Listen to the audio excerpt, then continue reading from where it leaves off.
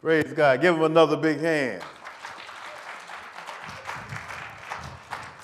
IOG Montgomery Choir did a great job, great job. So, sisters and brothers, again, my name is Brother Nehemiah from Atlanta. Most of y'all probably know, but for those of you who don't, that's where I'm hailing from. And I got my two brothers, Brother Dave and Brother Anthony, who drove down with me. That's my crew right there. And praise God for them as well. We're going to go ahead and get started with the class, but first we want to make sure that we read the law. And my brother, if you will, go to Exodus, 20th chapter. Whenever you get ready. And God spake all these words, saying, I am the Lord thy God, which have brought thee out of the land of Egypt, out of the house of bondage. Thou shalt have no other gods before me. Thou shalt not make unto thee any graven image, or any likeness of anything that is in heaven above, or that is in the earth beneath, or that is in the water under the earth. Thou shalt not bow down thyself to them, nor serve them. For I, the Lord thy God, am a jealous God, visiting the iniquity of the fathers upon the children unto the third and fourth generation of them that hate me, and showing mercy unto thousands of them that love me and keep my commandments. Thou shalt not take the name of the Lord thy God in vain, for the Lord will not hold him guiltless that taketh his name in vain. Remember the Sabbath day to keep it holy. 6 days shalt thou labor and do all thy work, but the seventh day is the Sabbath of the Lord thy God.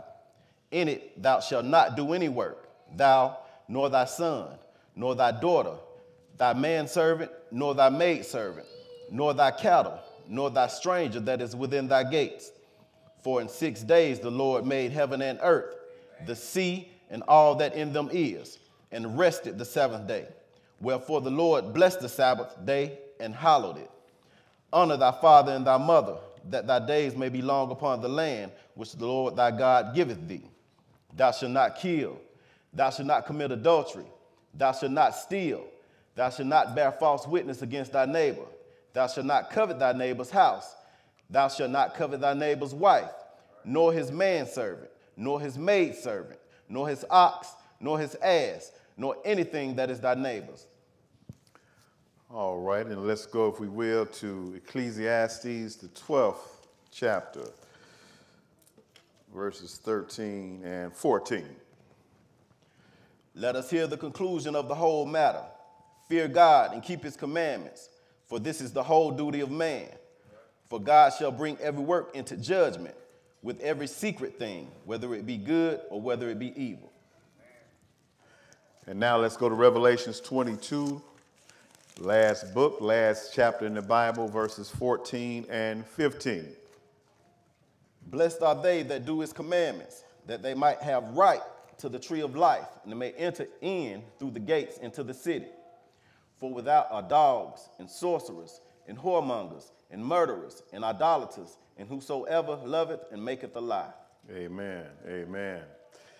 And the thing about it, sisters and brothers, is something that I always say whenever I stand before any group of people or congregation as it relates to the Israel of God. The law is our base. It's our foundation. Without that, we don't have any real reason to be here. You know, he said in Ecclesiastes he was going to bring every work into judgment. And that means that everything you do or everything you say, you're going to have to give an account for in the judgment. That's part of God's laws. So we want to keep that in mind as we move and navigate through this life that we have here on this short temporary time on earth.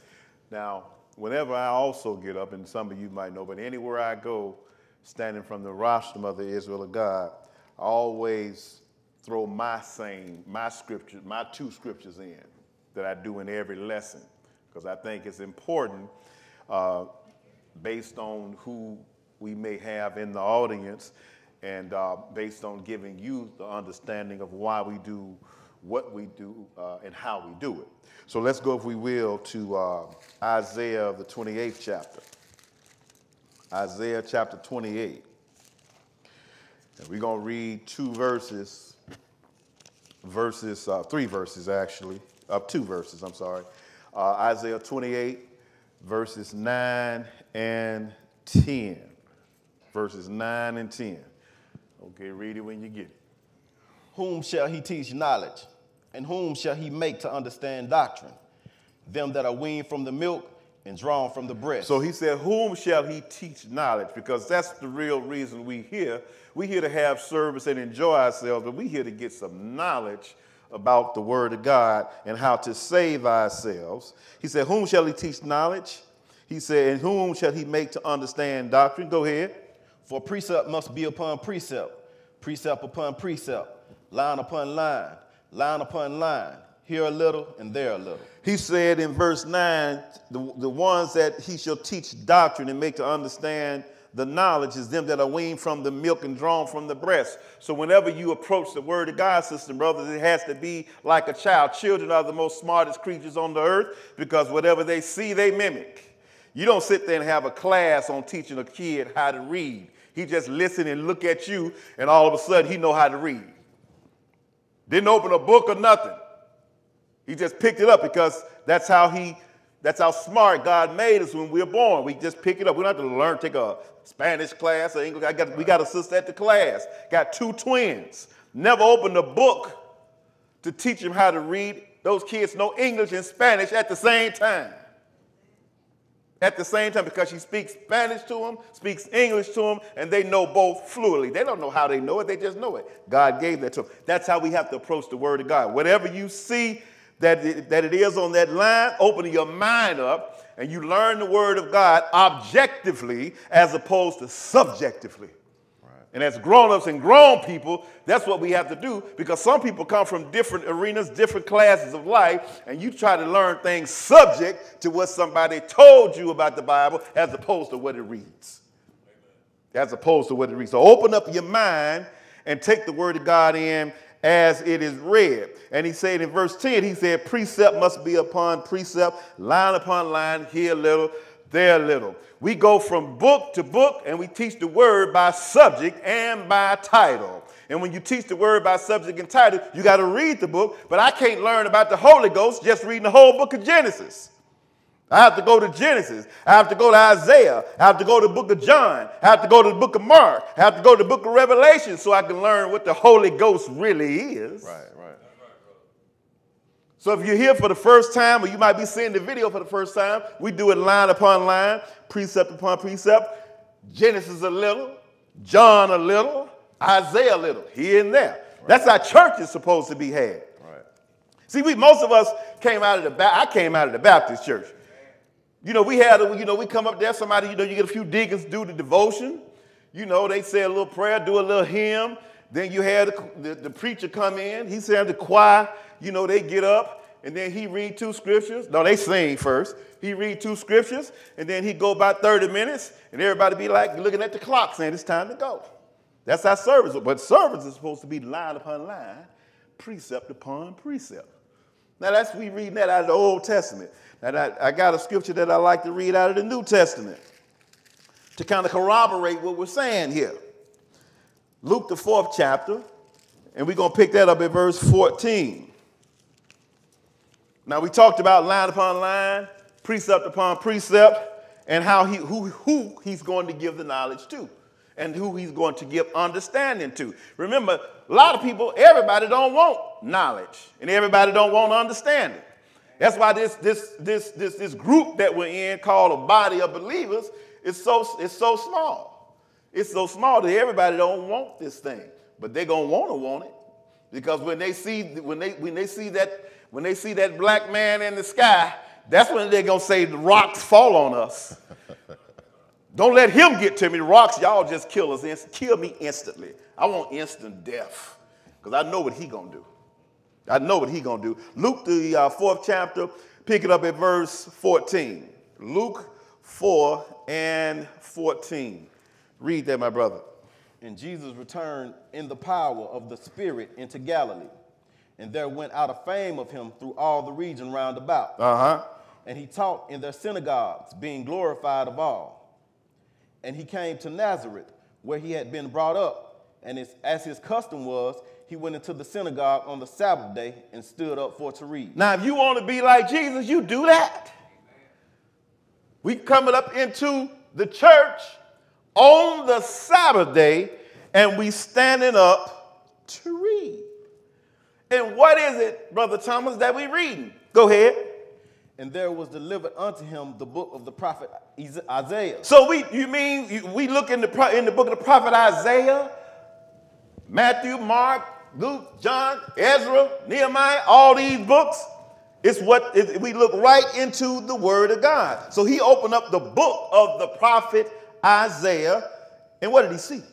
And when he had opened the book, he found the place where it was written. He found the place where the word of God was written as he stood up on the Sabbath day to read. Go ahead. The Spirit of the Lord is upon me, because he hath anointed me to preach the gospel to the poor.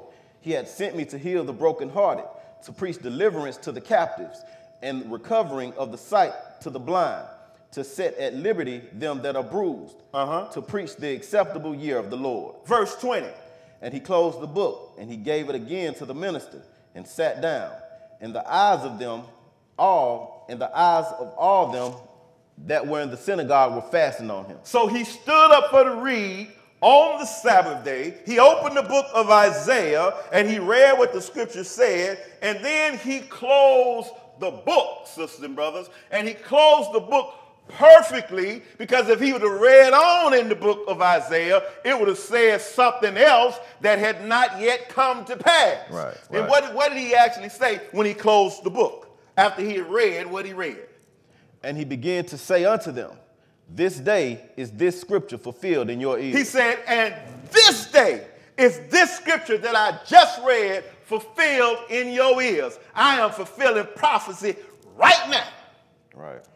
The Spirit of the Lord God is upon me. Who? Jesus. I'm the one that's delivering this message. Right. I'm the one that's sitting up here being anointed to preach the gospel to the poor, to heal the broken hearts, to preach deliverance to the captives, recovering the sight to the blind, and to set at liberty them that are bruised. Now, if he would have kept on reading, it talked about the vengeance part.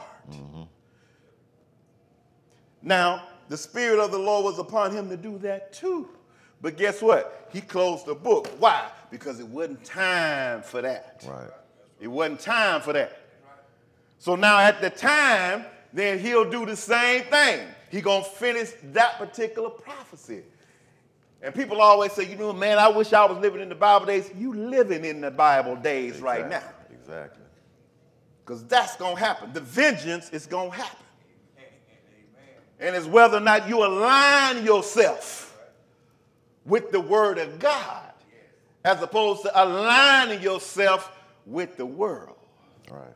And that goes right into what I want to talk about today, and that is, the title of the class is Be Ye Not Unequally Yoked with Unbelievers. Be ye not unequally yoked with unbelievers. He didn't say, don't be yoked with them. He said, don't be unequally yoked with them. It's a difference. And I'll talk to you about that. Let's go and read that. That's the first scripture we're going to read. Let's go to 2 Corinthians 6, the 6th chapter.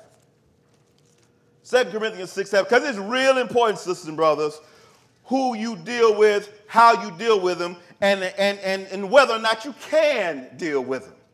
Whether or not you can deal with them. 2 Corinthians, the 6th chapter, and we're going to pick that up at verse 14. 2 Corinthians, the 6th chapter, and verse 14. Okay, go ahead. Be ye not unequally yoked together with unbelievers. For what fellowship hath righteousness with unrighteousness? And what communion hath light with darkness? What fellowship do you have with dealing with somebody or some organization that is a unbeliever? And when I say dealing with them, I don't mean come in contact with them, because it's our job to bring all people into the word of Christ and into the fold of the sheep of the righteous. That's our job. Right. But the thing is, you cannot be unequally yoked with them, and you cannot fellowship as the righteous part of the universe, the righteous part according to God, with the unrighteous part. You can't do that. You can't be unequally yoked. Unequally means this, sisters and brothers, and that is, people always ask me, well, women and men, well, what do you think about me marrying or dating somebody that's not in the word? Now, different people, even in the word of God, give different answers for that. I always say I don't have no problem with it. But you better be grounded in the word of God. You better not be the one to get flipped. You do the flipping. Right. You do the flipping. If I was out there on the dating scene, sisters and brothers, the question, would I date somebody who was not in the truth? Yeah, maybe. But guess what? I'm going to be doing my thing. And you're going to see me doing my thing. Right. And if you don't like my thing, you can go on somewhere else and do your thing. Do your thing wherever you want to do it. Because if I'm a man and I'm dating somebody out there, you're going to see me reading my Bible. You're going to see me not going somewhere on Friday night. I don't care what's going on. I don't care who's having it. It ain't happening for me on Friday. I ain't going to nobody's club on no Friday night. I ain't going nowhere playing cards on Friday night. Right. I ain't doing that because I'm not supposed to do that according to the word of God. So you can get with somebody if you want to, but you better be firm in what you're doing. I see too many men and women flipped in the truth. Get with somebody because they so desperately want somebody that they just, well, you know, I just can't do that no more. What do you mean you can't do this no more? You know the consequences of leaving this. If you've been at the Israel of God, you've been taught the consequences of your actions. Right. You've been taught that. And you know. See, some of us know too much. We know too much to turn back. You know, I always say if I turn away, I ain't got nowhere to go. Because I can't go over there on Sunday because I know too much about that. I can't go to a Muslim. Nope, know too much about that. Can't do it. So we're not supposed to be unequally yoked. Now, we are the ministers of Christ. We are the priests of God. We'll talk about that here in a second. But we cannot unequally be yoked. See, you got to be able to stand your ground, sisters and brothers, out there in the world. Amen. Like Jesus said, Peter, you be in the world, but not of the world. You are the teacher. You are the priest. You're supposed to be able to stand your ground. And in any circle you find yourselves in, sisters and brothers, you should be the one that people look at as the authority on the word of God. Right. In all of y'all's families. This is going to tell whether you're looking at your book, reading your book, know your book, understand your book. All of y'all families, really and truly, by this time, if you've been in the word of God here at the Israel of God for at least a year or two, everybody should be coming to you. Because when that subject come up at the dinner table, when they come up at the family reunion and folks start asking questions, well, you know, God said this. You all ears on that. What he said? What he said? What y'all say God said? Well, he said this. Well, anybody willing to go to the book? You know, you seize that opportunity. You know, because you don't have to be a person that go up to people. Well, do you know Jesus? Do you know the Holy Ghost? Do you know? You ain't got to go up to people doing it. Don't do that. Don't run up to people and say, do you know Jesus? Are you saved? Are you born? No. You wait for your opening. You live it, and you wait on your opening. Right. I remember I used to work at a company some years back, and I used to, that's when I first came to it, I was on fire for it. But I had to calm it down because I ain't want to be one of them, do you know Jesus? Is he first thing you know? Do you know you got to keep the law? No, that don't work.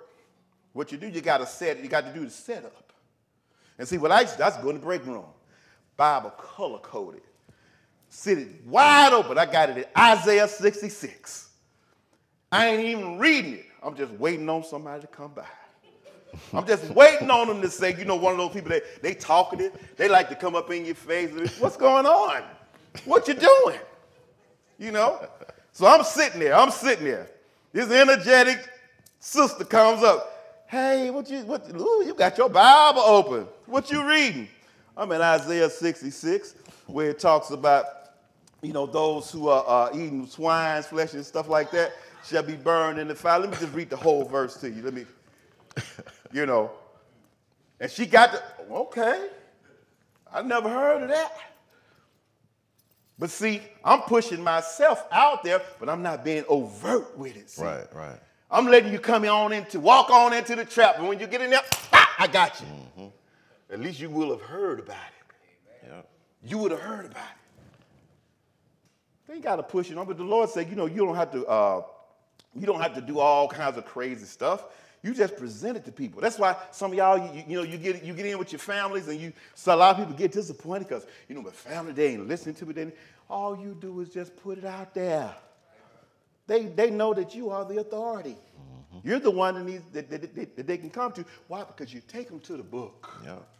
You take them to. You're not just guessing and throwing stuff up there that sound good and, you know, break off into a holy dance or something like that. No, we got to do all that. All we got to do is read that which is written. Verse 15. And what concord hath Christ with Belial? Or what part had he that believeth with an infidel? You don't have anything to be yoked up like that. You don't. Go ahead. And what agreement hath the temple of God with idols? And you are the temple of God if the word of God is in you. You represent him. Go ahead. For ye are the temple of the living God. As God hath said, I will dwell in them and walk in them, and I will be their God, and they shall be my people. I will be their God, and they will be my people. Read verse 17. Wherefore come out from among them, and be ye separate. He said, come out from among them, and be ye separate. He's not saying isolate yourself, sisters and brothers, but from a spiritual perspective, from a mental capacity, then you separate yourself. Jesus himself went into the tavern, sisters and brothers. Why do you think he had a reputation as a wine bibber? He had a reputation as a wine bibber because he drank wine, and he went in and he was among the people who needed the help. He wasn't among the people that were well. He was among the people that were sick. And it made them comfortable. Sat down. Let's go and get us a little taste. Made them comfortable. And then he probably put that word of God on them. Right. But you don't see him yoking up with them, having a business with them, having all kinds of stuff with them. Now you depending on them for your livelihood, and you getting all intertwined in them. You're falling in love with somebody that don't even know Jesus, don't even like Jesus, don't even promote Jesus. You can't be doing all that. That's the unequally part. That's the unequally yoked part that he's talking about right there. Go ahead, my brother, finish that. He said, wherefore come out from among them. Go ahead. And be ye separate, saith the Lord, and touch not the unclean thing, and I will receive you. He said, if you touch not the unclean thing, then I will receive you. Again, everything is predicated upon your biblical prowess in terms of knowing what to do in the Word of God. And you got to stay away from your weaknesses, sisters and brothers. Understand yourself and the things that you know you can do and you can't do to be able to stay in alignment with the Lord. Now, let's go, if we will, my brother, Amos, the 3rd chapter. Amos chapter 3.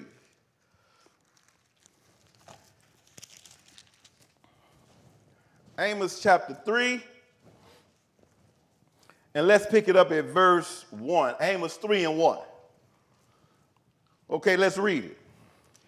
Hear this word that the Lord has spoken against ye, O children of Israel, against the whole family which I brought up from the land of Egypt, saying, you only have I known of all the families of the earth. Therefore I will punish you for all your iniquities. He said, you only have I known out of all the families of the earth. Israel is the only one that the Lord gave his word to present his word. So it's almost like you have, some of y'all got kids out here. Let's say you got three kids. Let's just say that. You got the firstborn. 3 years later, you had the secondborn. 3 years later, you had the last one. Well, that first one, he better know better than them younger ones. Right. You was here first. I taught you the most. Right. You know my rules. You know my laws. And more so, you know how I get down with that belt. You know how I get down with that discipline. Now, I expect them to be a little off kilter until they get that belt enough to learn. Right. But I ain't taking all that mess off you because you know. And that's what the Lord is saying. He's saying, look, you only have I known of all the families of the earth, therefore I will punish you for all of your iniquities. And that's how it is until this day. We get punished for stuff. We get thrown in the bus, under the bus for stuff. And it's like, well, everybody else do it. You ain't everybody else. Right. You're not everybody else. You're the Lord's chosen. And then what did he say?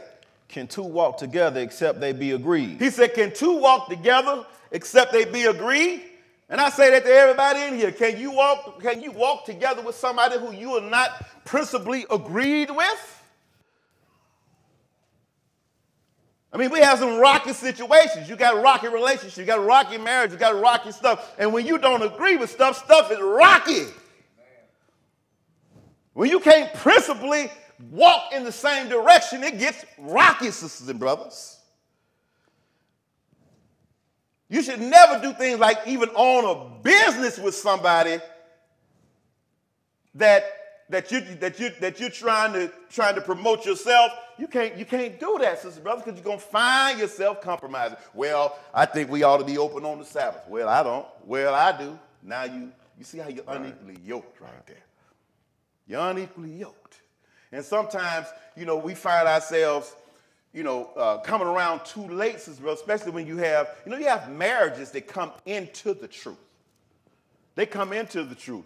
I've seen several situations where you got the man, he come in, and the woman don't come in. And that's a fight for a minute. Or sometimes you have a woman come in, the man don't want to have nothing to do with it. And that's a conflict. They're not necessarily walking together, and sometimes those situations end up in divorce and end up in things that were not supposed to be. But if you're in the Word of God now, you ain't married.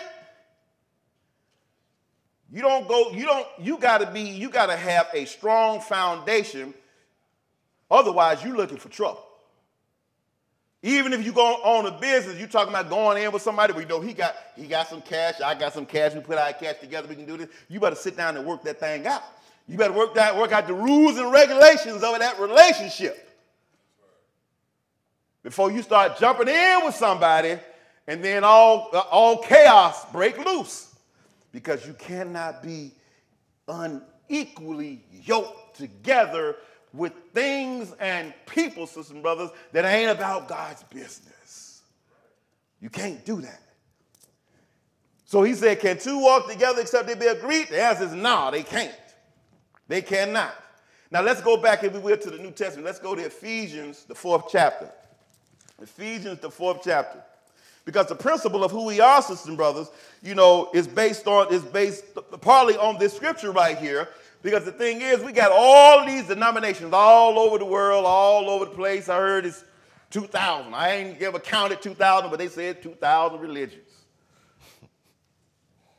A lot of folks wrong. A whole lot of folks. A lot of folks wrong. Ephesians, the 4th chapter. And my brother, let's pick it up, if we will, at verse 4. We're going to read 4 through 6. Okay, let's go. Let's read it. One God and Father of all, who is above all, and through all, and in you all. You're going to start at verse 4. Verse 4? Okay. Verse 4.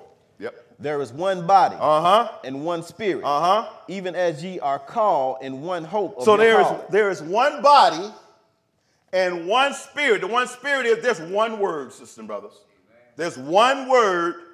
And he said, even as ye are called in hope of your calling, read. One Lord. One Lord. Read. One faith. One faith. One baptism. And one baptism. Go ahead. One God and Father of all, who is above all, and through all, and in you all. He said, it's one God, one Father, who is above all and in you all and through you all and in you all. That's if you accept him, sisters and brothers. There are no 100 religions. We go here, we go Baptist, Presbyterian, Methodist, and we go Muslim, we go this, we go that. And the sad part is a whole bunch of folks that's not right according to the word of God. According to the word of God. You know, they got people out there, sisters and brothers, they even got people out there. I don't know, there's this guy out there, I think his name is what? Any of y'all ever heard that guy, was it Ray Higgins or something like that? The guy that just denied Jesus left and right, said Jesus is a made-up story. Yeah. But the thing about these conscious people, man, they're supposed to be the conscious people, right? When they're really unconscious. And the thing about it is that what these unconscious people don't even think about the fact, they never look at prophecy, never talk about prophecy, never talk about the Bible being written and then history coming back after the Bible was written and it corroborates what happened. Right. They don't ever talk about, I ain't never heard one talk about that. Never heard them talk about that. So really, as conscious as they think they are unconscious. They are unconscious. Not understanding that there is one Lord, one faith, one baptism, and if everybody was in lockstep, the world would be in harmonious step. But let's get on us as Israel, sisters and brothers. Let's get on us. Let's go, if we will, to Exodus, the 19th chapter. Because the thing about it is that we got a job that we're supposed to do. We're not supposed to be like everybody else. We're not supposed to be like everybody else. We're going to show you real quick here what the charge that the Lord gave us. Exodus 19. Exodus 19. And we're going to pick that up at verse 3. Exodus 19 and verse 3.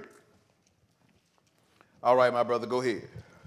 And Moses went up unto God, and the Lord called unto him out of the mountain, saying, Thus shalt thou say to the house of Jacob, and tell the children of Israel, Ye have seen what I did unto the Egyptians, how I bare you on eagle's wings and brought you unto myself. He said, Ye have seen what I did to Pharaoh and his army.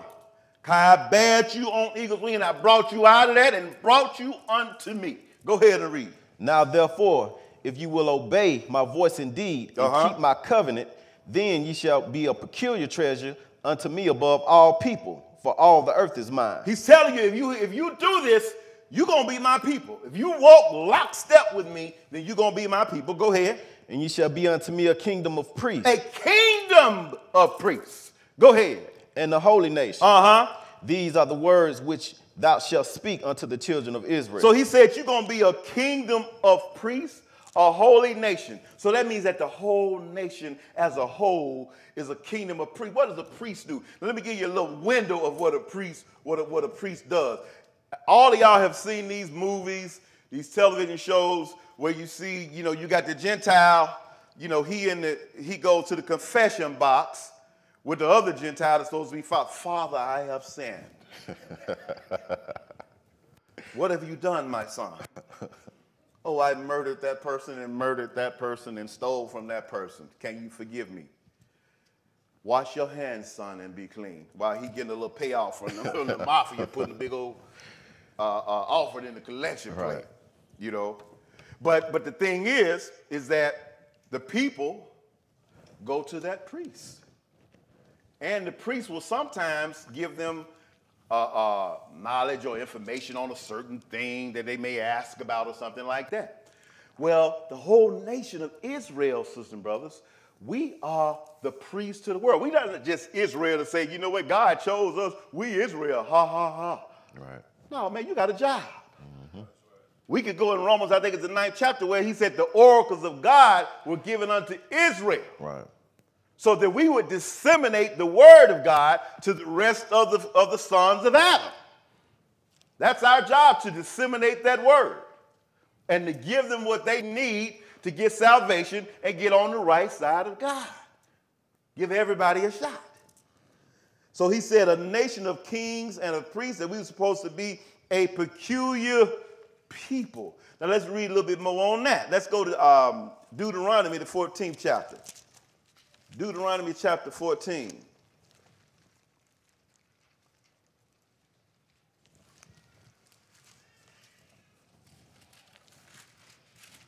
Deuteronomy 14. And we're going to start that off. We're going to do a little skipping. We're going to do 1 through 3 first. 1 through 3. Okay, go ahead. Ye are the children of the Lord your God. Ye shall not cut yourselves, nor make any baldness between your eyes for the dead. So he's separating Israel because obviously there were some people that would do those things for the dead. We're not getting off into doing things for the dead. Go ahead. For thou art an holy people unto the Lord thy God, and the Lord hath chosen thee to be a peculiar people unto himself. He said the Lord has chosen you to be a peculiar people unto himself. Read. Above all the nations that are upon the earth. Above all the nations upon the earth. In other words, I'm setting you up to be my ambassador.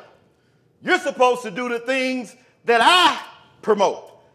Do the laws that I have you to do so that you can actually present them to the entire mankind. Right. Read.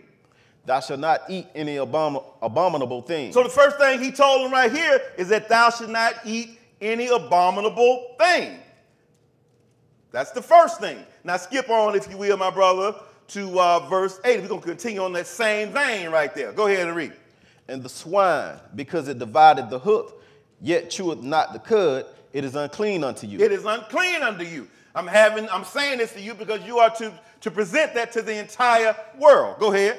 You shall not eat of their flesh, nor touch their dead carcass. These ye shall eat of all that are in the waters, all that have fins and scales ye shall eat.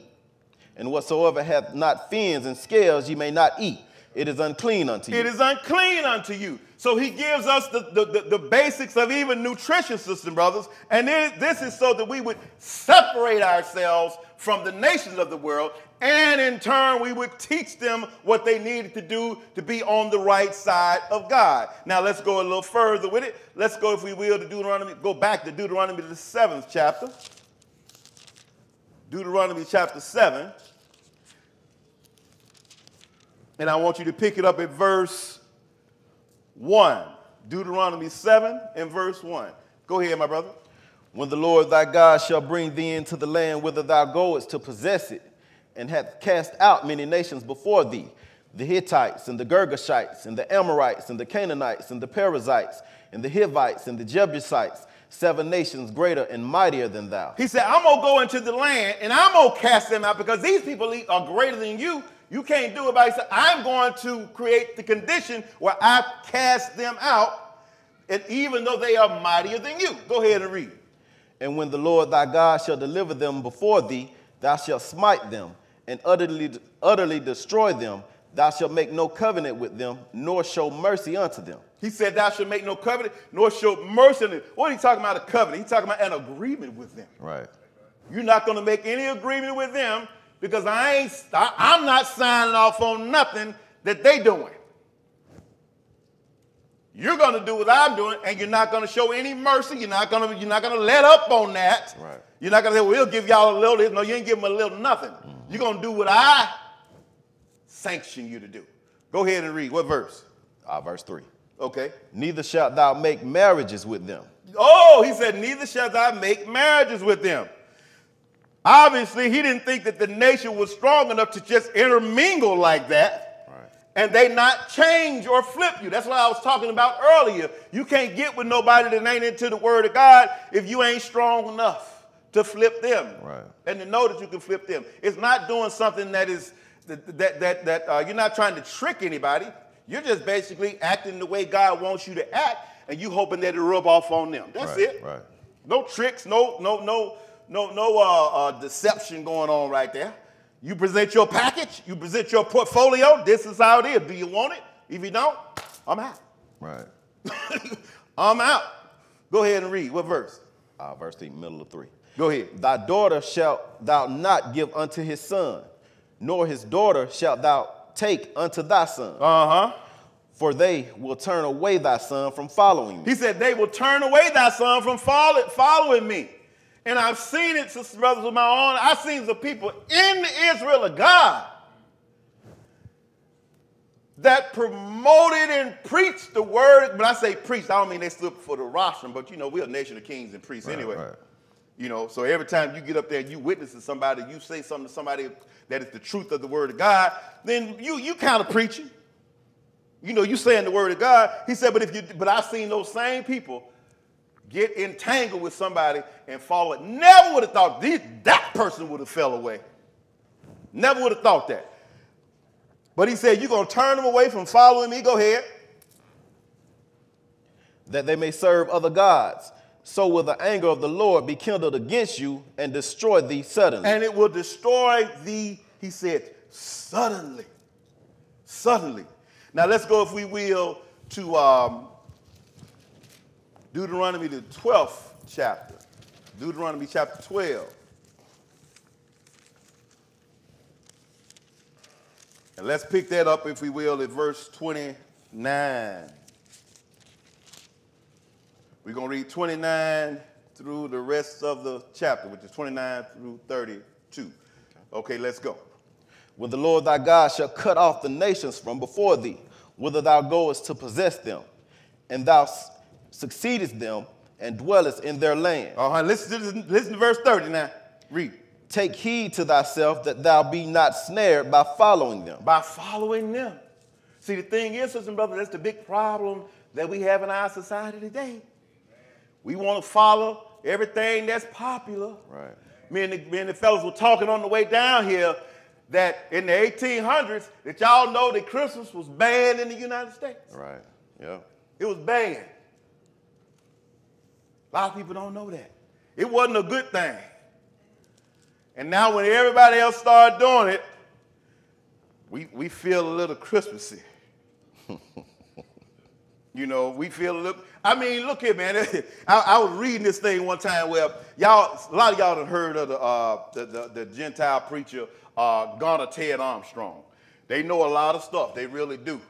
Gunnar Ted, he wrote an essay, and it was about Christmas. He said we was born, most of us were born in a ready-made world. In other words, you were celebrating, some of us was celebrating Christmas before we knew who we were. You know, I've seen where 1-year-old babies on Christmas got a room full of toys that in 3-4 years they're going to forget, they won't even be able to remember that happened. But it's a ready-made world. Before I knew it, I was saying to my mama, what? Is Santa Claus coming? When he coming? Where did I get that from? Where did I learn that from? It was already embedded into me from when I was a baby. Right. A ready-made world. So he said, don't take heed to thyself and don't follow them. Go ahead. After that, they be destroyed from before thee. And that thou inquire not after their gods, saying, how did these nations serve their gods? Even so will I do likewise. Even so will I do likewise, serving their gods. Go ahead and read it. Thou shalt not do so unto the Lord thy God. You shall not do that to the Lord your God. Go ahead. For every abomination to the Lord, which he hated, have they done unto their gods. Have they done unto their gods. Go ahead. For even their sons and their daughters they have burnt in the fire to their gods. They have burnt their sons and daughters, sisters and brothers, in the fire to their God, which is no God. People used to do that, thinking they were serving God. Just burn their kid up in the fire. I guess, you know, you kid number three. Number three always go to the fire. I'm sorry. What kind of foolishness is that? And you following after these type of people? Go ahead and finish up, my brother. What things soever I command you, observe to do it. Thou shalt not add thereto, nor diminish from it. He said, whatsoever thing I command you, observe to do it, and thou shalt not add to it, nor diminish from it. You do what I have you to do. That's what you do. And see, people think, you know, well, that's kind of tight, ain't it? No, it ain't tight. You just do what, you know, when we was coming up, you did what your mama told you. You got it. Right. Wasn't no strange thing about that. You knew what you couldn't do. And when you did and then you got caught, it wasn't no, well, I got caught. I think she'll forgive me. No. Most of us, no, I wasn't giving, there was no forgiveness in my house. Did I tell you not to do that? Yes. Did you do it? Yes. Do you now know the consequences? Hey, when she said that, I was like, didn't answer the question. Do you know the consequences? Oh, you ain't gonna talk, huh? You're gonna get it twice as bad. You ain't gonna talk back to me. But he said, don't diminish from it. Don't add nothing to it. Now, let's read, if we will. Let's go to Numbers, the 15th chapter. Because the thing about it, sisters and brothers, the reason that he had to make us peculiar is so that we would go by his word. And when you start letting people deviate, then you're going to have other people that look at that and figure, okay, he must be a weakling then. He a weakling. And when the Lord was trying to establish Israel, when he was trying to make them a people unto himself, he didn't take no slack. He didn't give anything. What we say, Numbers 15, right? Yeah. Numbers 15, and I want you to pick it up, my brother, at verse 32. Numbers 15 and verse 32. Okay, read it. And while the children of Israel were in the wilderness, they found a man that gathered sticks upon the Sabbath day. Now, they found a man that gathered sticks on the Sabbath day. Now, if you ask me a question, you know, if I went outside right now and then I saw some tree limbs on the ground and I picked one up, I picked two up, two is plural, so that's sticks, right? Do I think that I'll go to the lake of fire? No, I don't. No, I don't. But obviously, this man was gathering sticks for a reason, sisters and brothers. Right. He was gathering sticks for a reason. And the reason he was likely gathering sticks was so he can go and build a fire and probably cook something. Right. Just picking up a stick, God don't care about you picking up a stick and throwing it, or picking up another stick and throwing it somewhere. You know, that's just things that the human mind might tell you to do. You're just walking out, chilling. But this guy was picking up sticks for a reason on the Sabbath day. And what happened? Verse 33.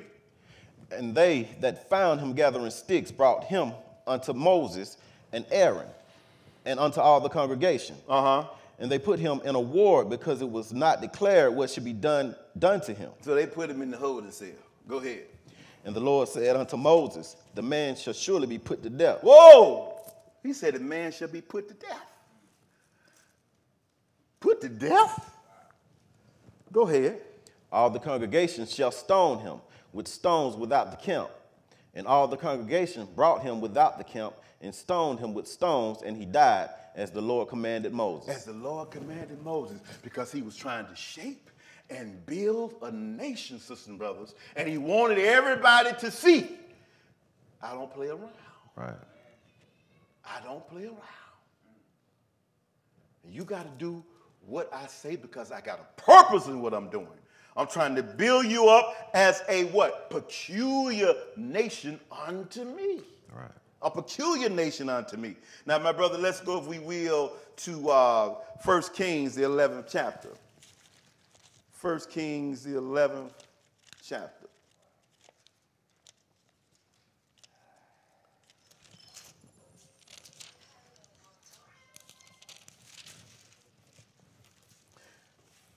And the thing about it, sisters and brothers, we're going to deal with Solomon here. And Solomon, we all know that Solomon was one of the wisest men ever to live. The kingdom that he built, the respect that he garnered,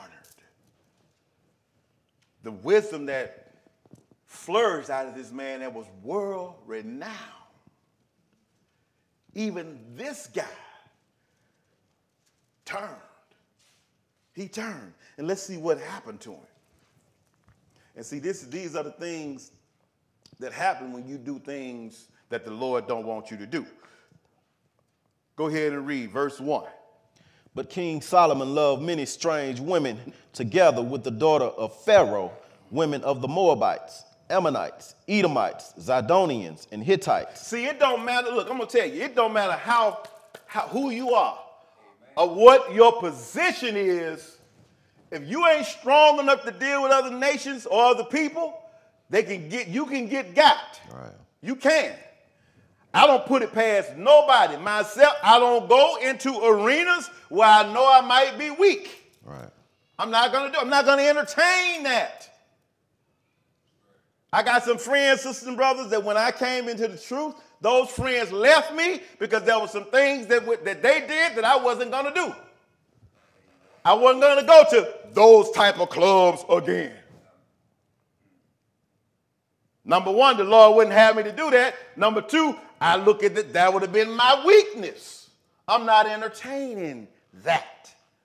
I don't care if I can be Israel of God. I've been in this word 25 plus years. And in certain places I will not go because it's not good for me to go there. Certain people, I don't want to hear from you. I don't want you to write me, email me, text me because you are trouble for me. You are trouble for me. And if I don't even know your number no more. If I knew it, I would block it.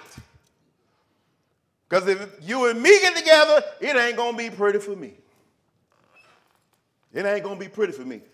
So I don't let you come into my space. Right. I got to be separate from you. Because you my weakness. You my weakness. Now go ahead and read what he did. Go ahead.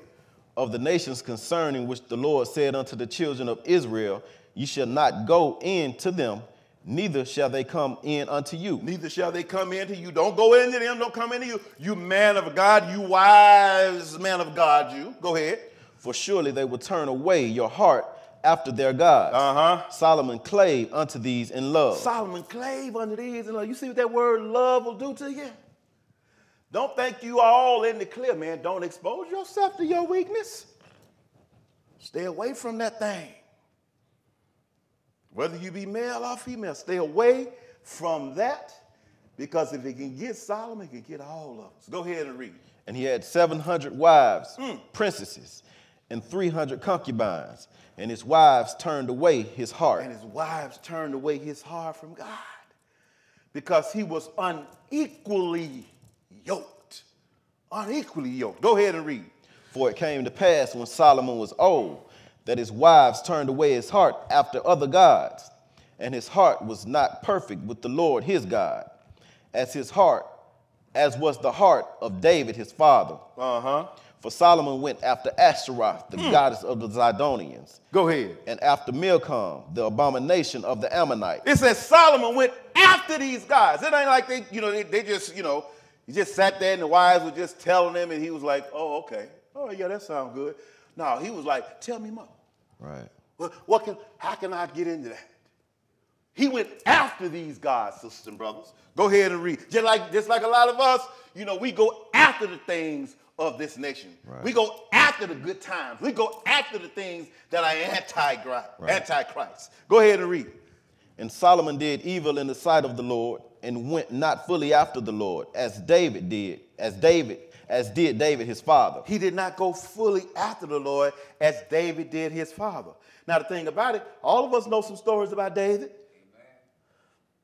David did some stuff, man, that will rival all of these hip-hop of Atlanta shows. Married to Medicine and all that. You think you saw some crazy stuff in that? Oh, David did some stuff. David did some stuff. But obviously, his heart wasn't turned into what Solomon's heart was. Go ahead and read. Then did Solomon build in high place for Chemosh, the abomination of Moab. So he built something to this God. That's why I say he went after these gods. He built something to these gods. Go ahead and read. In the hill that is before Jerusalem, and for Molech, the abomination of the children of Ammon. And likewise did he for all his strange wives, which burnt incense and sacrificed unto their gods. And the Lord was angry with Solomon. The Lord was angry with Solomon. Go ahead. Because his heart was turned from the Lord God of Israel. Because his heart, sisters and brothers, his heart was turned. And when your heart gets turned, everything gonna turn. Everything is gonna turn because you don't have the fortitude to put up the spiritual warfare battle that it takes to thrive in this world. Because every single day, sisters and brothers, we are fighting a spiritual war. Right. But see, some of us, we don't fight too hard. We don't fight too hard.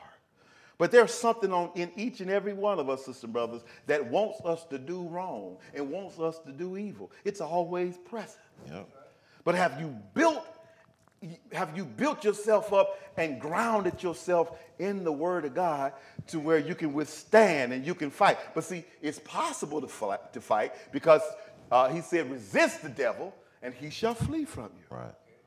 And the perfect example of that was when he confronted Jesus in Luke, the 4th chapter. Satan came at Jesus so hard, man. I mean, he came at him hard. And he resisted him. Matter of fact, we're gonna deviate a little bit. Let's go there. I want to read that today. Let's go to Luke, the 4th chapter.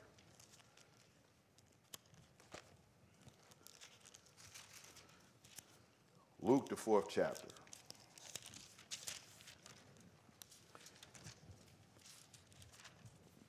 And we'll get back to these strange wives here in a moment. Luke, the 4th chapter, and let's pick that up, my brother, at verse 1. And Jesus, being full of the Holy Ghost, returned from Jordan and was led by the Spirit into the wilderness, being 40 days tempted of the devil. And in those days he did eat nothing.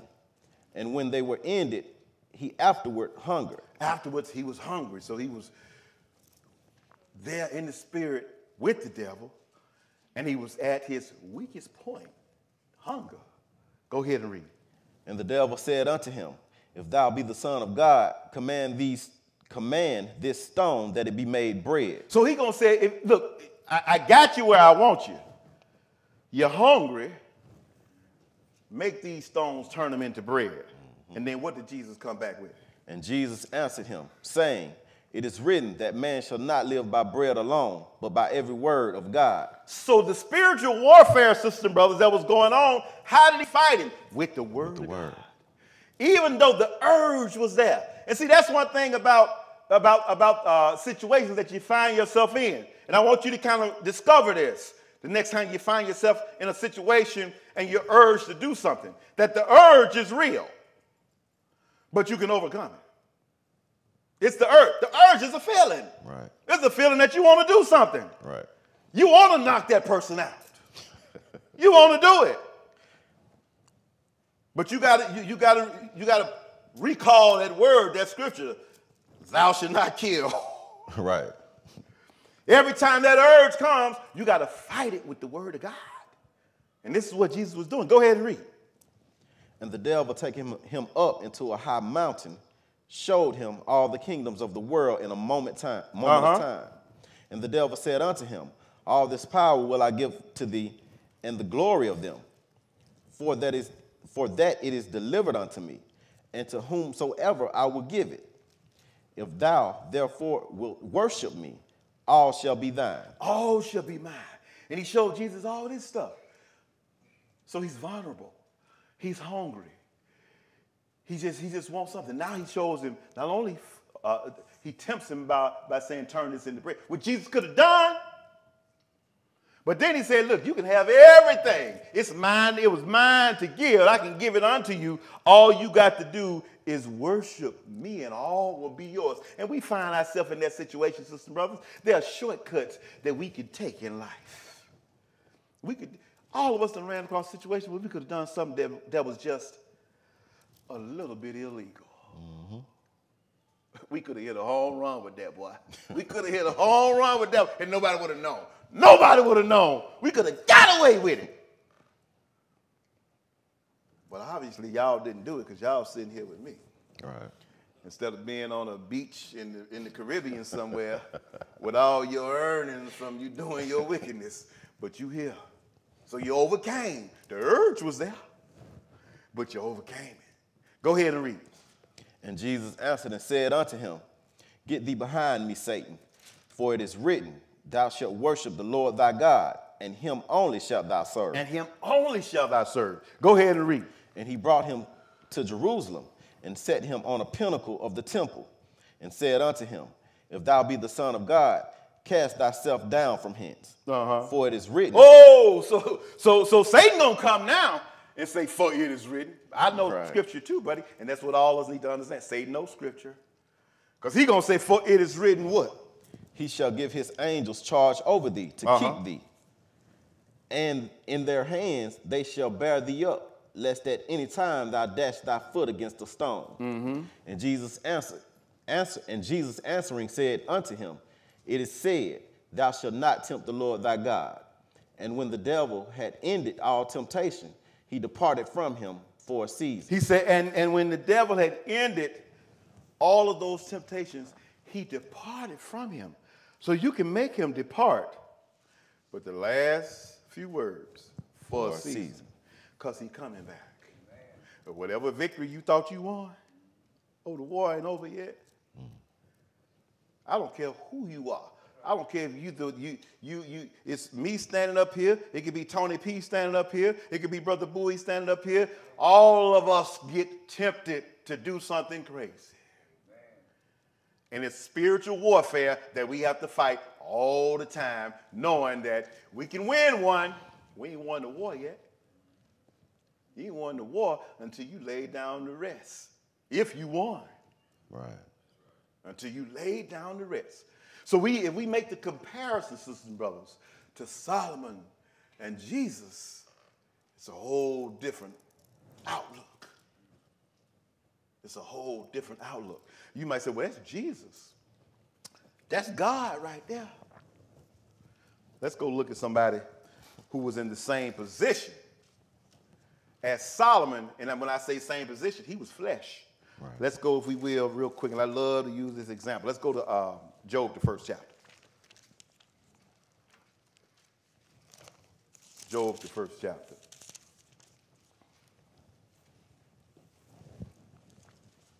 Job, the first chapter. And let's pick it up real quick at verse 6. Job 1 and 6. Okay, read it. Now there was a day when the sons of God came to present themselves before the Lord, and Satan came also among them. And the Lord said unto Satan, whence comest thou? Then Satan answered the Lord and said, from going to and fro in the earth, and from walking up and down it. He said, I've been going to and fro in the earth, and walking up and down in it. Go ahead. And the Lord said unto Satan, hast thou considered my servant Job? As you've been walking to and fro, and up and down, have you considered my servant Job? Read. That there is none like him in the earth, a perfect and upright man. Okay, hold on for a second. Now I want y'all to italicize this. I want you to highlight it, whatever you got to do. Start over and say what Job was. There was none like him in the earth. What was it? The fourth thing. You're going to read this one slow. Go ahead. A perfect. He was perfect. Read. And an upright man. And an upright man. Go ahead. One that feared God. He feared God. That's 3. And escheweth evil. And he escheweth evil. That's 4. These are the 4 attributes, sisters and brothers, of Job. Obviously, they are the 4 attributes of somebody who is extremely pleasing to God. Amen. Unlike Solomon was, even though he was great, but he got off into his weakness. Right. But these, sisters and brothers, are the keys to your not only getting into the kingdom, but your existence right here on the earth. Right. And I'm going to show you what I'm talking about as we keep reading. So number 1 point, perfection. Number 2 point, upright. And perfection, sisters and brothers, is having a mindset toward God of perfection. In other words, you don't sit back and say, well, ain't nobody perfect. I can't win them all. You got to have the win them all mindset. You got to have the win them all mindset because that maximizes effort. Right. It maximizes effort when you have a perfect mindset. It's not that you're going to be perfect, but you got to think you can be. Right. You got to think you can because it maximizes effort. An upright man, a man that wants to do the right. It's just in you to want to do the right thing. It's just there. You want to do the right thing in everything, with everybody, in every situation. You want to do the right thing. And one that fears God, that means you fear him enough that you want to keep his commandments to the T. Not saying you don't ever fall, but the book said that a righteous man, not an evil man, but a righteous man falleth 7 times and he get back up. Right. But a wicked man fall and he wallow in his wickedness. Mm-hmm. He get comfortable falling and being in his wickedness. It ain't no big deal to him. See, David wasn't like that. When David messed up and David was wicked, it said he poured sackcloth and ashes on himself. He was brokenhearted, sisters and brothers, that he had disappointed God. Right. He was brokenhearted. So he got perfect, upright, feared God. And the truth of evil is that when you see it, you hate it. Mm-hmm. You don't promote it. When you see evil done to somebody or you see an evil situation, you don't like it. You go against it. It is disgusting to you. And you don't promote it. So those are those 4 things. I want you to keep those things in mind. Verse 9. Then Satan answered the Lord and said, Doth Job fear God for naught? He said, does Job fear God for nothing? Go ahead. Has not thou made an hedge about him? He said, has not thou made a hedge about him? Read. And about his house? And about his house? And about all that he had on every side? And about all that he has on every side. These are all the things that the Lord doing for Job, right? Go ahead. Thou hast blessed the work of his hands. You blessed the work of his hands, read. And his substance is increased in the land. Yeah, and his substance, the things that he has, the things that he owns, the things that he has, the affluence of things that he has. He said, thou hast increased his substance in the land. Verse 11. But put forth thine hand now and touch all that he hath, and he will curse thee to thy face. Now, the thing about it, sisters and brothers, what I want you to get out of this, as we contrast Solomon and Job, Satan has admitted, I can't touch him. All right. Because of the 4 things that we pointed out. He admitted, I can't bust through that hedge. I can't bust through it. I can't bust through it. And as I thought about it, sisters and brothers, I said, if he gave it to Job, why can't he give it to me? Right.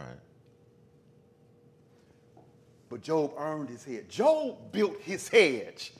The Lord just said, okay, you're going to be like that? I'll give you a layer. Oh, you're going to be perfect? Let me give you a layer.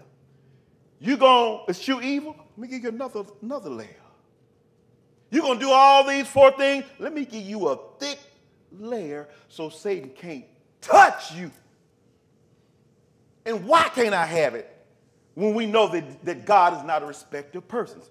Anybody trying to be rich or anything like that, but I'm just looking at what Job got, right, and I'm looking at what he did to get it. Mm-hmm. What he did to get it. And the thing is, Job's personality and his walk with the Lord was so outstanding that the Lord hedged a bet on him. He hedged a bet on him. What did he tell him? Read verse 12.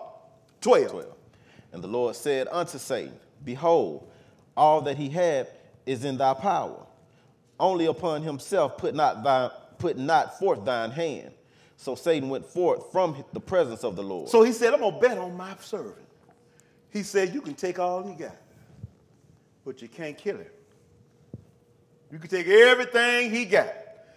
And if we read further, we're going to do some skipping because we can't stay in Job all day. He went through some stuff, sisters and brothers. Job went through some stuff. Matter of fact, we're not going to read. We're going to skip all the way down. Now, the stuff he went through, he had some situations with his children. He had all kinds of stuff that happened to him. He took away just about everything he had. Skip down to verse 20. After he had taken some stuff away. Go ahead.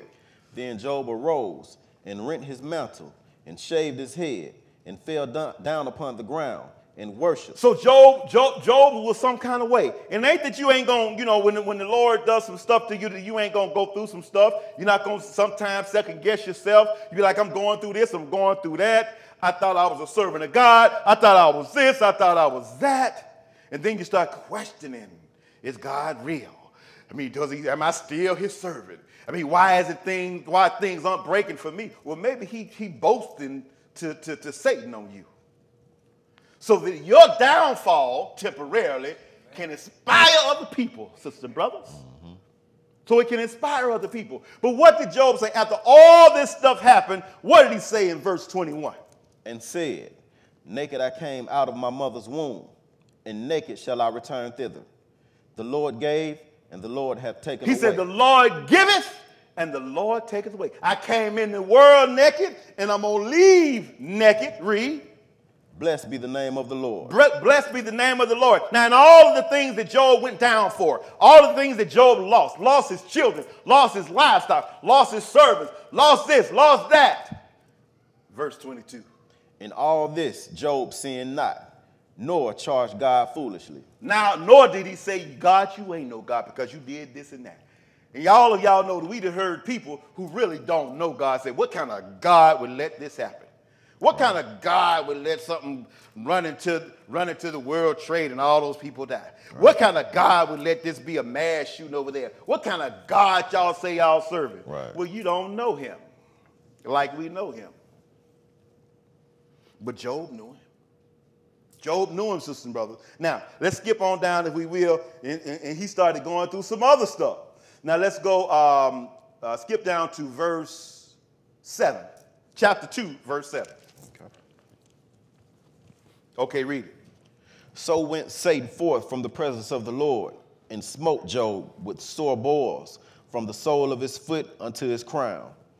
And he took him a potsherd to scrape himself withal, and he sat down among the ashes. Then said his wife unto him, dost thou still retain thine integrity? He said, do you retain your integrity? I mean, basically saying you ain't no man. You up there trying to serve something, and you see what he doing to you. He ain't where he at now. Where is God that you be calling on and doing this and doing that? Where he at? Read.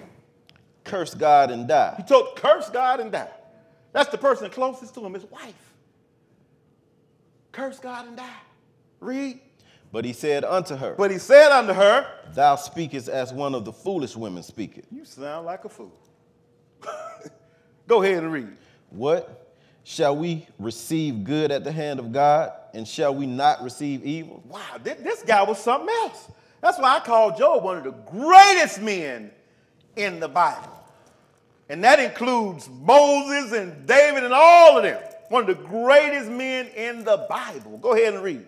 In all this did not Job sin with his lips. In all this, he didn't sin with his lips. So when we make the contrast, sisters and brothers, this guy had all of this wealth and everything, and it was taken away from him, and it didn't really, it fazed him in terms of him having to put up what happened to him.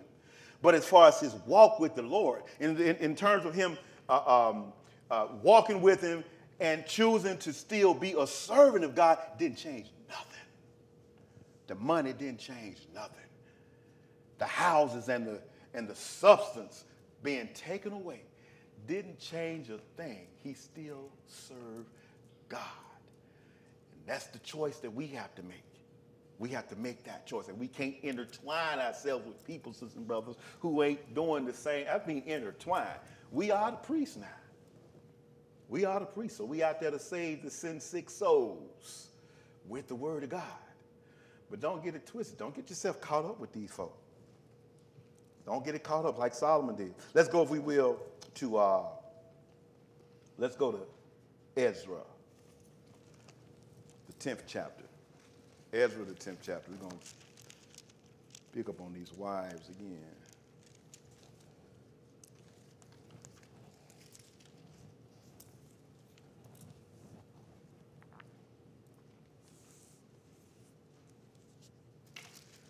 Ezra, the 10th chapter.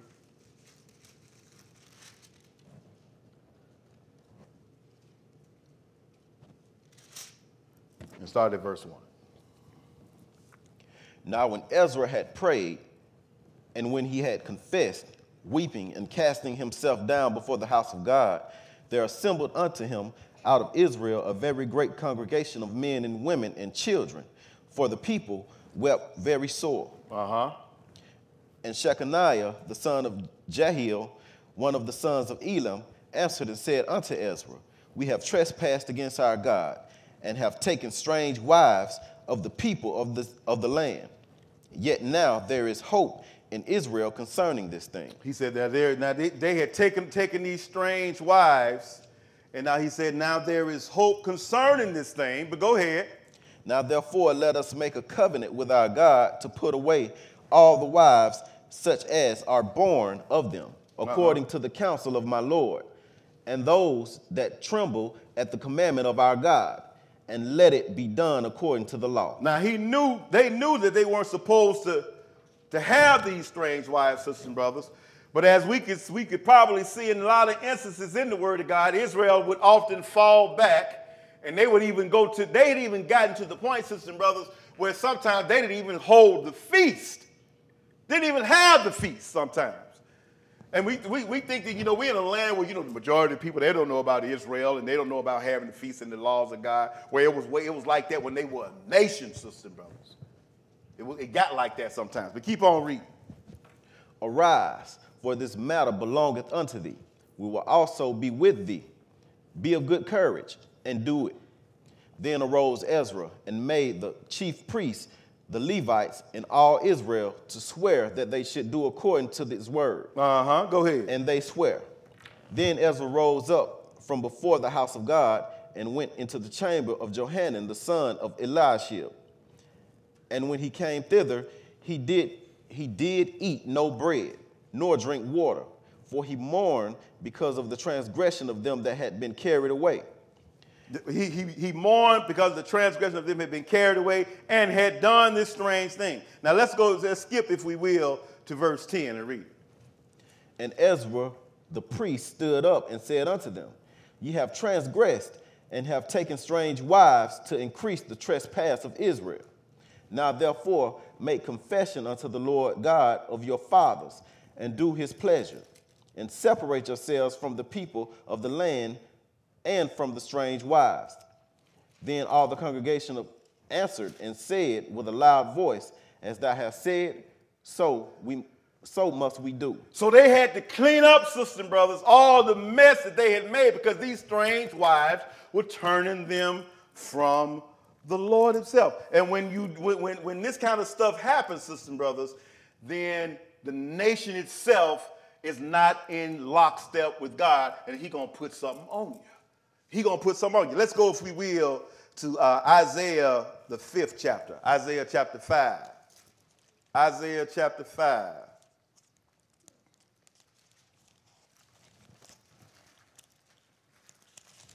Isaiah the 5th chapter. Because what we are contending, sisters and brothers, is that we know that when Israel starts sinning,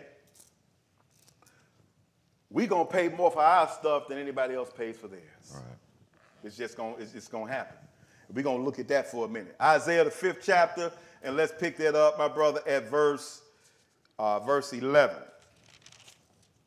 Isaiah the 5th chapter, verse 11. Okay, read it when you get to it.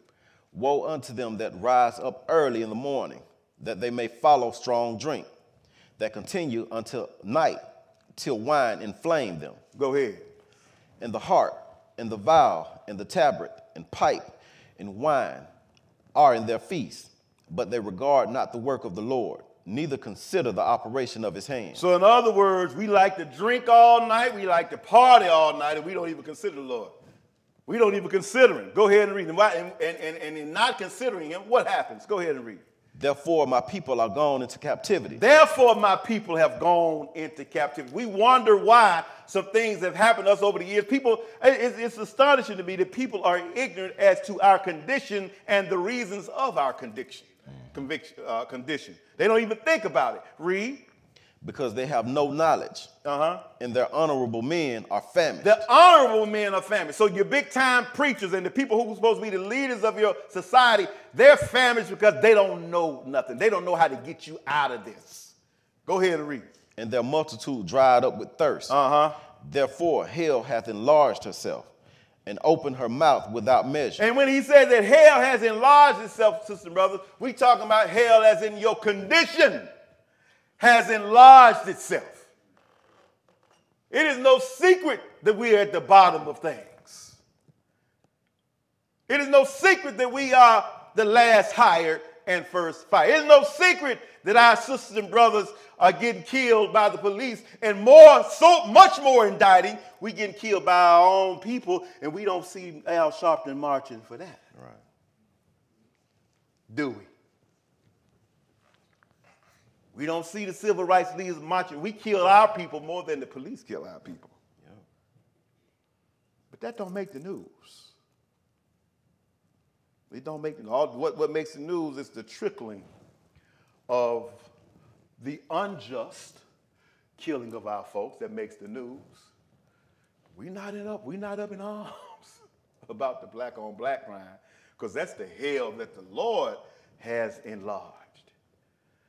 And the foot that's on our neck is basically the bat that the Lord is swinging, but the Gentile is swinging it for him. Right. But the Lord gave him the bat. He gave him the bat. The rod of anger. Okay, you beat him up this time. Okay, next time you beat him up, but beat him good. You beat him up. Because hell has enlarged itself because of our iniquity. We've joined in with the nations to do everything that they want to do. What verse are you, my brother? Middle of 14. Middle of 14? Okay, finish 14. And their glory, and their multitude, and their pomp, and he that rejoiceth shall descend into it. Shall descend into it. Now let's go, if we will, because the Lord always gave us, sisters and brothers, a way out, a way to please him. He always gave us a way to please him, but we just didn't want to take it. The Lord had us set up to be groomed as a nation that was like unto the way that he wanted us. Gave us so many chances and so many opportunities to be our own unique, peculiar nation, but we let it fall to the ground. Let's go into Ezekiel, the 16th chapter. Ezekiel chapter 16. And you're going to start that at verse 1. Verse 1.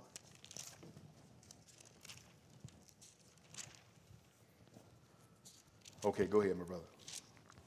Again, the word of the Lord came unto me, saying, Son of man, cause Jerusalem to know her abominations, and say, Thus saith the Lord God unto Jerusalem, Thy birth at thy nativity is of the land of Canaan. Thy father was an Amorite, and thy mother an Hittite. So in other words, you were in a land that you were a stranger in. You were like a child. And the people of the land, he likened them to the grown-ups, the Hittites and the Amorites. Go ahead and read. As for thy nativity, in the day thou wast born, thy navel was not cut, neither wast thou washed in the water to supple thee. Thou wast not salted at all, nor swaddled at all. In other words, you was in a land as a child because you didn't know the land. And then nobody had no pity on you.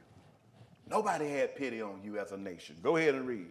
None I pitied thee to do any of these unto thee, to have compassion upon thee. But thou wast cast out in the open field to the loathing of thy person in the day that thou wast born. And when I passed by thee and saw thee polluted in thine own blood, I said unto thee, when thou wast in thy blood, live. Yea, and I said unto thee, when thou wast in thy blood, live. So when I passed by you, I saw you as a nation that needed help. And it was my job and my endeavor to give you what you need so that you can come up out of where you were and to prosper and to grow into what I needed you to grow into. Go ahead and read. I have caused thee to multiply as the bud of the field, and thou hast increased and waxen great, and thou art come to excellent ornaments. Thy breasts are fashioned, and thine hair is grown, where thou wast naked and bare. So it looks like you're shaping up into the woman that I need for you to be. Your breasts are fashioned. Your hair is like I want it. You got excellent ornaments. Go ahead and read. Now when I passed by thee and looked upon thee, behold, thy time was the time of love. And I spread my skirt over thee and covered thy nakedness. Yea, I swear unto thee and entered in a covenant with thee, saith the Lord God, and thou becamest mine. So I took you in as a people. I spread myself over you. And you became my woman. I went in unto you with my laws and my statutes and my judgments, and I made you look good. Go ahead and read. Then washed I thee with water. Yea, I thoroughly washed away thy blood from thee, and I anointed thee with oil. So if you haven't noticed it yet, sisters and brothers, the Lord is likening his relationship with us as a relationship that a man would have with a woman. You know, I use this scripture sometimes when I'm trying to talk about relationships sometimes. How much the man put into that woman. How much he coddled that woman. How much he revered that woman. And moved her in the direction where she would be pleasing into his sight, and his sight being God's sight. Go ahead and read.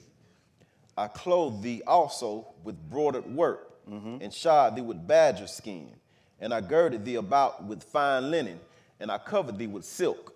I decked thee also with ornaments, and I put bracelets upon thy hands, and a chain on thy neck. And I put a jewel on thy forehead, and earrings in thine ears, and a beautiful crown upon thine head. He said, I did all this stuff for you, trying to get you, gave you the best of everything. Go ahead and read. Thus wast thou decked with gold and silver, and thy raiment was of fine linen, and silk, and broidered work. Thou didst eat fine flour, and honey, and oil, and thou wast exceeding beautiful, and thou didst prosper into a kingdom. So Israel was at a point, sisters and brothers, where they were right where the Lord wanted them. He treated his woman like gold. And as a side note, brothers, try to mimic the Lord right here. He treated her like gold. Keep reading. And thy renown went forth among the heathen for thy beauty. So thy renown is the knowledge of you and how beautiful you were, went forth among the nations. Go ahead.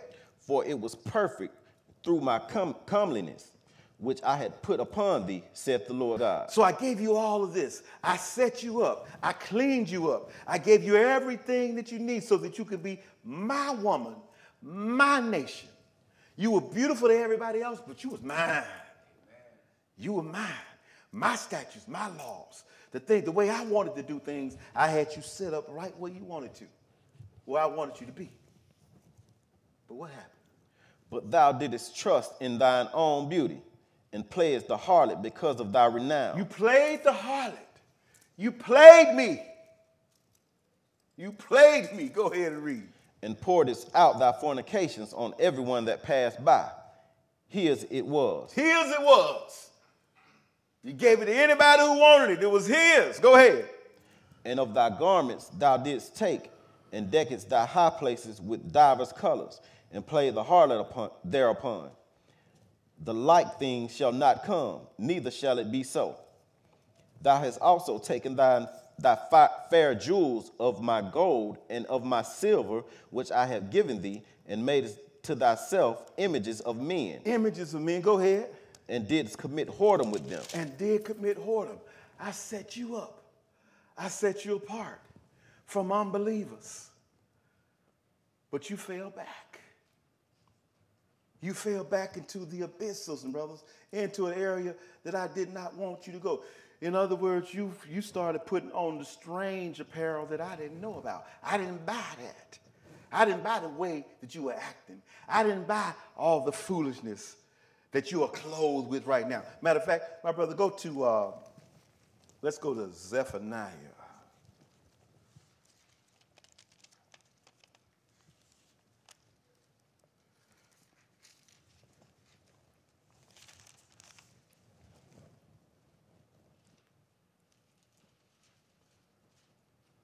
Let's pick it up, my brother. We're going to read 7 through 9. Zephaniah 7 through 9. 7 through 9. We coming down on the rough side of the mountain now. We downhill. Zephaniah 1, verse 7. The word of the Lord which came unto Zephaniah, son of Cushi. We're going to do first chapter, verse 7. Oh, 7. Verse Okay, 7. gotcha. Hold thy peace at the presence of the Lord God, for the day of the Lord is at hand. Mm-hmm. For the Lord hath prepared a sacrifice, he hath bid his guests. Uh-huh. And it shall come to pass in the day of the Lord's sacrifice that I will punish the princes and the king's children and all such as are clothed with strange apparel. He said, all such that are clothed, sisters and brothers, with strange apparel. Go ahead and read. In the same day also will I punish all those that leap on the threshold, which fill their masters' houses with violence and deceit. In other words, sisters and brothers, you have to have on that fine linen that it talked about in Revelations, the 19th chapter. And that fine linen is the righteousness of the saints. You gotta hold yourself back from dealing with the other nations. You can't let nothing separate you from the word of God. Can't be nobody. Can't be your mama. Can't be your brothers or sisters. You know, my mother is not in this truth, but it seemed like she might be turning the corner. Knowing that she said, I'm proud of you, son. I'm proud of you. Right. She's still living. She's 79 years old. She's still living, and she's still supporting everything that I do. Right. One of the greatest things I ever heard coming out of her mouth, I usually walk my neighborhood. It's about 2.5, 3 miles. I walk it probably 5 days a week, and I'm talking to her on the phone. And it's like I'm giving her a Bible study. It just comes out of nowhere. And she quoted back to me, she said, because you know people be saying that folks in there, ain't nobody in heaven right now. I said, hallelujah. Ain't nobody in heaven, you in the ground. I said, you been listening, mommy. That's what I call them. I'm the oldest, but I'm the only one that calls her mommy. I still call her mommy. You been listening to what I'm saying? I sure have. So there is hope, sisters and brothers. There is hope. We're going to go real quick, if we will, to Romans, the 8th chapter. Romans chapter 8. Make sure that my talking is not in vain.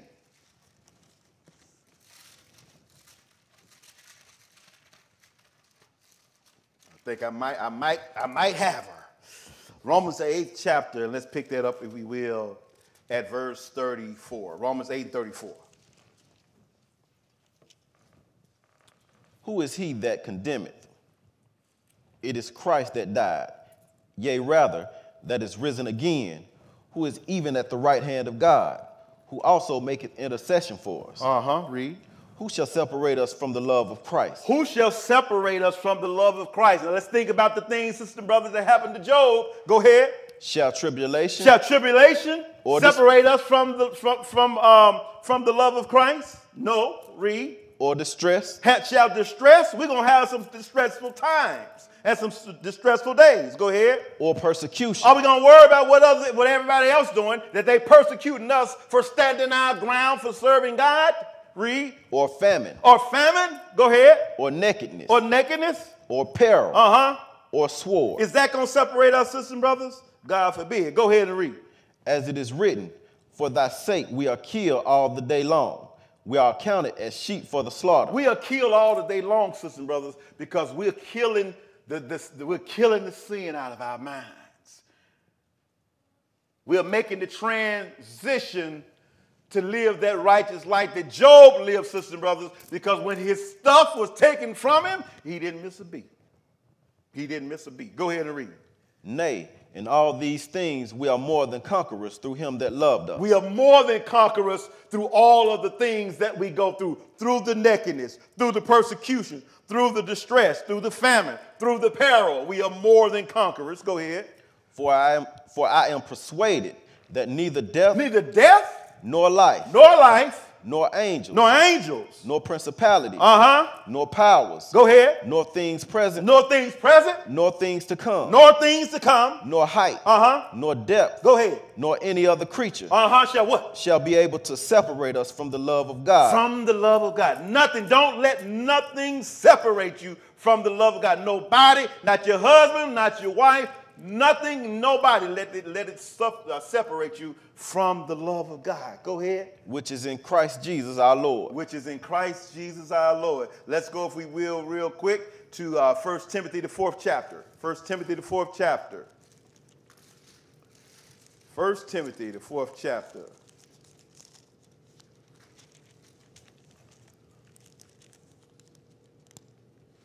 First Timothy 4, and let's pick that up, my brother, at verse 9. 4 and 9. Hold on 1 second, my page is kind of stuck. That's all right.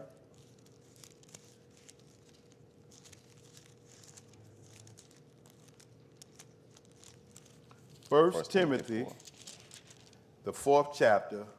We're going to read 9 through 12. Go ahead. This is a faithful saying and worthy of all exception.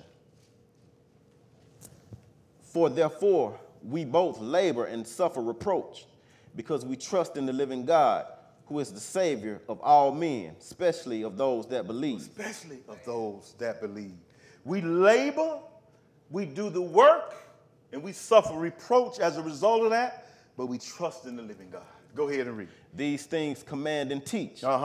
Let no man despise thy youth, but be thou an example of the believers in word, in conversation, in charity, in spirit, in faith, in purity. He said, let no man despise thy youth, but be thou an example of the believers in the word, in our conversation, in charity, in spirit, in faith, and in purity.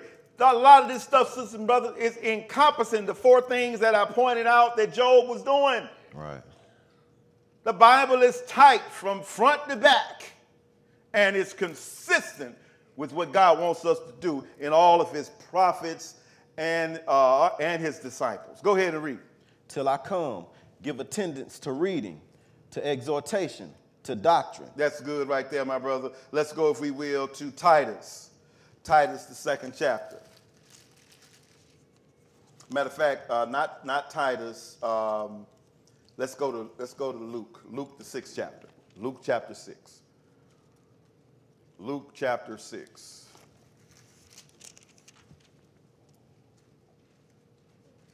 Luke chapter 6. And we want to pick that up, my brother, verse 20. Go read 20 through 23. Okay, go ahead. And he lifted up his eyes on his disciples and said, Blessed be ye poor, for yours is the kingdom of God. Blessed are ye that hunger now, for ye shall be filled. Blessed are ye that weep now, for ye shall laugh. Blessed are ye when men shall hate you, and when they shall separate you from their company. When they shall separate you from their company. You might call that a blessing, but some people do that. I don't need you bringing me down anyway. Go ahead and read. And shall reproach you and cast out your name as evil for the Son of Man's sake. He said, and cast out your name for evil. A lot of y'all around people, you work with people that backstab you, throw your name all over the place, trying to destroy you. Don't worry about it. You got God on your side. Go ahead and read. Rejoice ye in that day, and leap for joy. For behold, your reward is great in heaven. For in the like manner did the fathers unto the prophets. Did the fathers unto the prophets. Let's go, my brother, if we will, to Ephesians, the 5th chapter. Ephesians, the 5th chapter.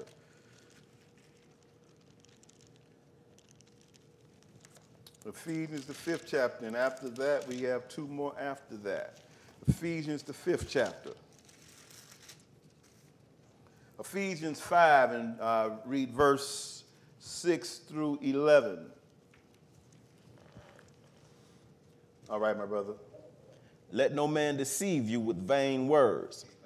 For because of these things cometh the wrath of God upon the children of disobedience. Go ahead. Be not ye therefore partakers with them. Don't be partakers with them. Go ahead. For ye were sometimes darkness, but now are ye light in the Lord. And look at it, sisters and brothers. All of us were in the dark before. Certain things we didn't know. We didn't even know what we really needed to do to please God.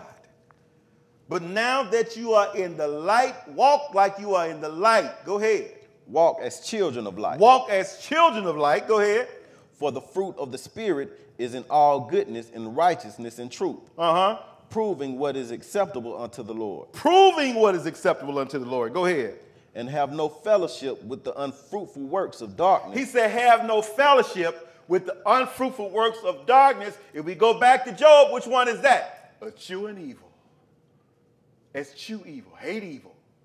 Don't have any fellowship with the unfruitful works of darkness. Go ahead. But rather reprove them. Reprove them. Don't let up there and sit, well, you know, that's just how he is. No. In your presence, if it's going to affect you and it's affecting other people that see that person, you got to call it out. Now, that's the way to do it. You got to call it out as a servant of God. Can't sit up there and let folks do it. Well, you know.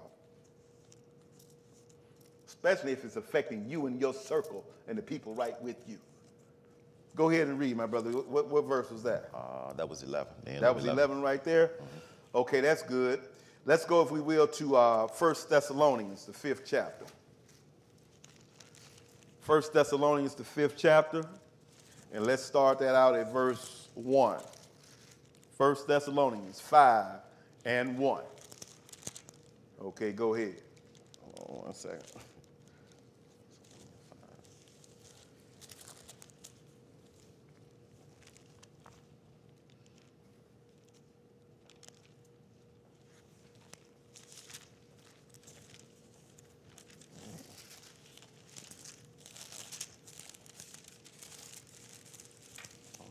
In my book, hold on.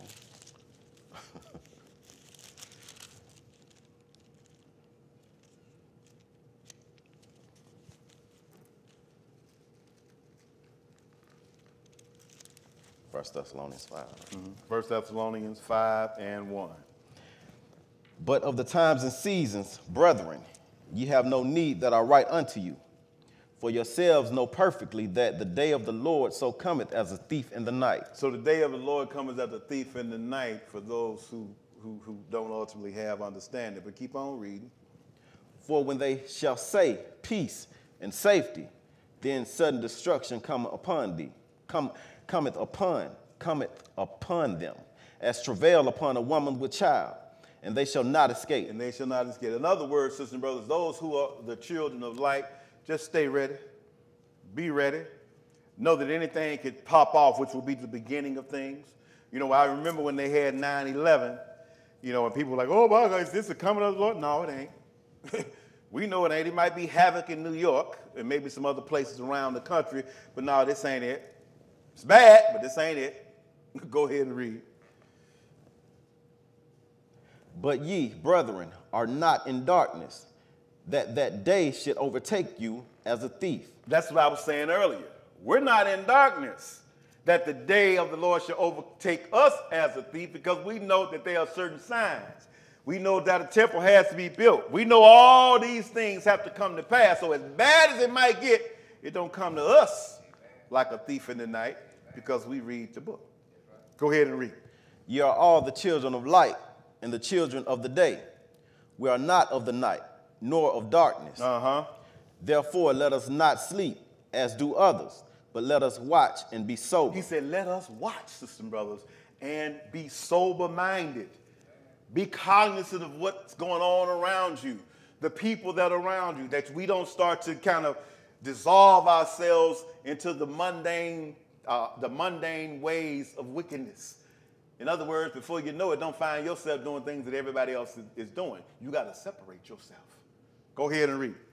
For they that sleep, sleep in the night, and they that be drunken are drunken in the night. But let us who are of the day be sober, putting on the breastplate of faith and love. Go ahead. And for an helmet, the hope of salvation. For God had not appointed us to wrath. For God has not appointed us to wrath, those who are going to keep his word. We're not appointed to wrath. Go ahead. But to obtain salvation by our Lord Jesus Christ. But to obtain salvation to our Lord Jesus, unto our Lord Jesus Christ. Now let's go to the last scripture, if we will. Let's go to Joel. Joel, the 2nd chapter.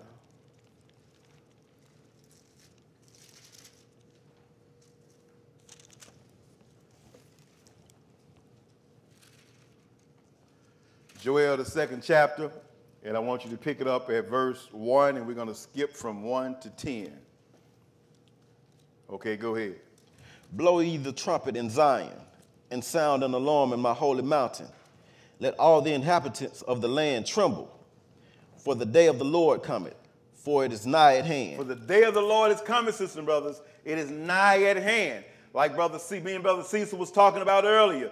Oh, the time is near. It's near, sisters and brothers. It's near. Stuff is lining up. Skip down, if you will, to verse 10. The earth shall quake before them. The heavens shall tremble. The sun and the moon shall be dark, and the stars shall withdraw their shining. And the Lord shall utter his voice before his army, for his camp is very great. For he is strong that executeth his word. For the day of the Lord is great and very terrible. Who can abide it? He said, who can abide in it? It's going to be those, sisters and brothers, who took the time out to separate themselves. To separate themselves and not to be unequally yoked with the world and the things of the world. Keep reading. Therefore also now, saith the Lord, turn ye even to me with all your heart. Turn now with all your heart. And with fasting. And with weeping. And with mourning. And rend your heart and not your garments. And turn unto the Lord your God. For he is gracious and merciful, slow to anger, and of great kindness, and repenteth him of evil. Who knoweth if he will return and repent, and leave a blessing behind him, even a meat offering and a drink offering unto the Lord your God. Blow the trumpet in Zion, sanctify a fast, call a solemn assembly. Go ahead. Gather the people, sanctify the congregation, assemble the elders, gather the children, and those that suck the breast. Let the bridegroom go forth of his chamber. He said, let the bridegroom go forth of his chamber. And the bride out of her closet. And the bride out of her closet. The bride in the closet, sisters and brothers, is you and me. There's going to come a time where they're going to know who you are. And they're going to know that you are God's people because of the righteousness, because of the fine linen that you've been wearing, the sacrifices that you made, the willingness to be separate from everybody else, and the willingness to go down that narrow road where we read in Matthew the 7th chapter, 13th verse, where it says, and few there be that find it. But you're going to come out of the closet. But you got to separate yourself now. You got to fight the fight. You got to be willing to wage spiritual warfare. Because everything is done in the mind. Spiritual warfare is a war for the control of the mind. Because what the mind takes in, the body performs. And that's what we got to do. We got to make sure that we separate ourselves from everything else so that we are not unequally yoked, but still carrying the mantle of being the priest of God and the kings of God. Right. So that we can usher in the word of God to the world, and we do that by separating ourselves and being that light upon a hill. So I thank you for your time.